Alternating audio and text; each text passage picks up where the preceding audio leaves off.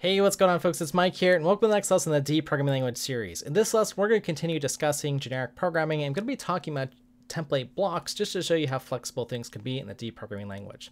So with that said, let's go ahead and dive in on the D programming language website here, and let's go ahead to the language reference here at the top here, and I'm going to go ahead and scroll down to templates.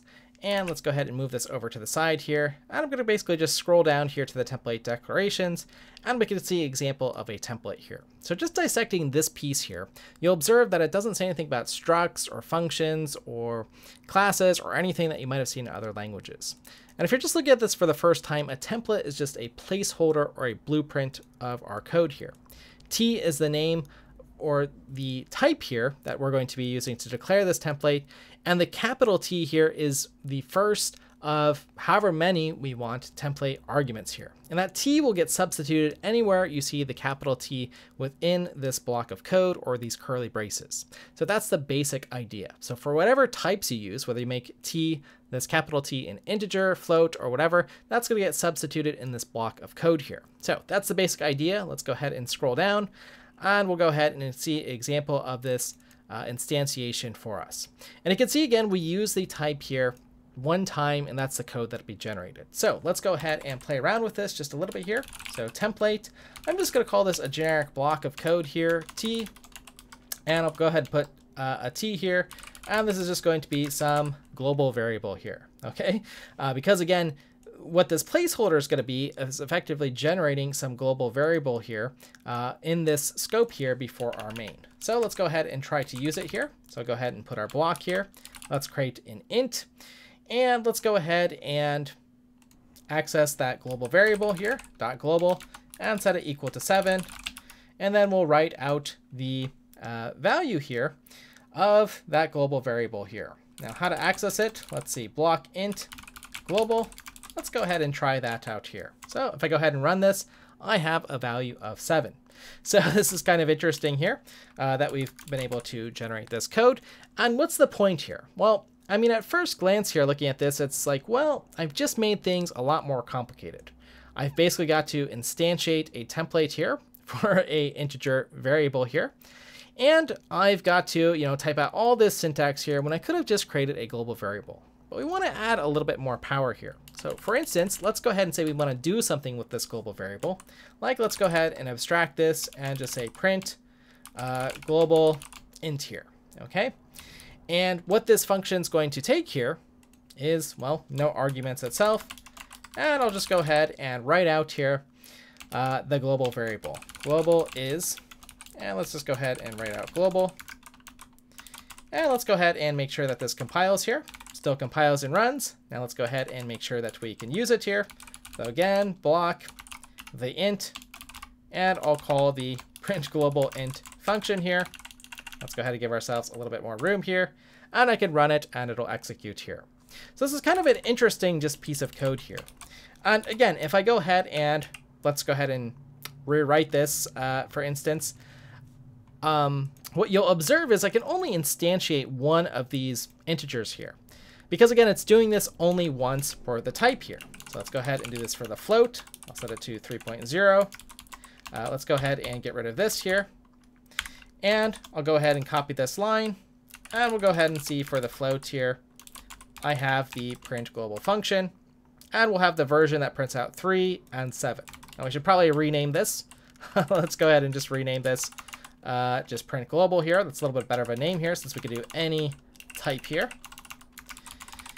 And what D is effectively doing here with this template block here is, again, creating two global variables. And again, I could just copy this code here. Let's go ahead and paste it here. And I'm going to paste it again here. Replacing one is going to be an int global. One's going to be a float.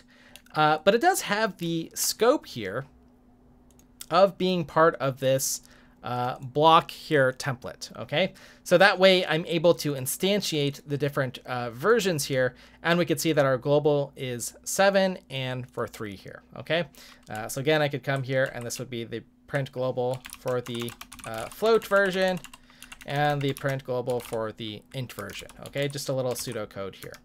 So that's the idea here. This would be like the block.global block float.global, and this would generate the block int.global. Okay, so that's the idea here. So let me go ahead and get rid of this here because it's a little bit distracting. But this idea that I could just create this sort of generic template block and then put either a family of functions here that is generated is actually quite nice, especially if you've worked with writing just free functions for different math types and these sorts of things.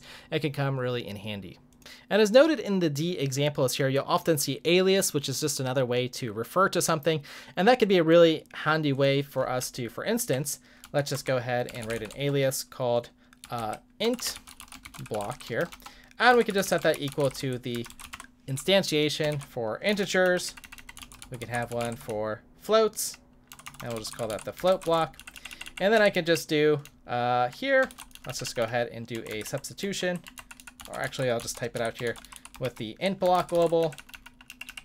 And then I'll do the int block print global and the float block global as well, so that we don't have to type out all those things here, but we still get our generic program in the sense that I can generate code for all these different types and functions as I need. Now, of course, there comes the question of, do I need different versions of print global? Should I be generating this over and over again? Because as I showed you earlier, this is effectively just a copy and paste. So you do have to think about sometimes if I want to be able to move this out, for instance, and if I truly need individual versions of this function, or could I just write something that's a little bit more generic and be a free function on its own? That's sort of your decision. Sometimes it's nice to put in the block because then you get the specific templated information and you know exactly which version is being called. So again, just something to consider. So in practice, you probably wouldn't use this particular pattern, for instance, to instantiate global variables. But this is just a very powerful tool that you have. So for instance, if you wanted to just come in your main and write a template for, you know, some block here, let's just call it block 2 or something with a type here. And let's actually just use write line type ID, something like this. And then this should, oops, let's see if we could get this to actually compile here. What we could do is actually just wrap this in a local function. Oops, let's go ahead and just write a function like this. And then again, we have this, you know, generic piece of code here where I could generate a bunch of different local functions in main of some particular type here. So let's just go ahead and do this here. Let's do block 2, the type int here, and then we'll call function. It doesn't take any arguments here, but it should write out int here for the type. Maybe we want a local version of that function here called float that could do things locally.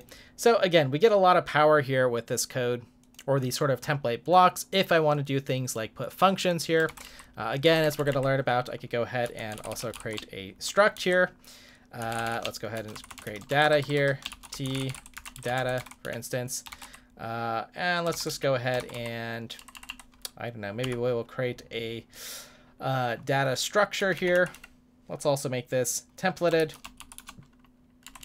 And let's go ahead and create, let me just for clarity here, my struct s, and then I'll just write out s.data here, okay?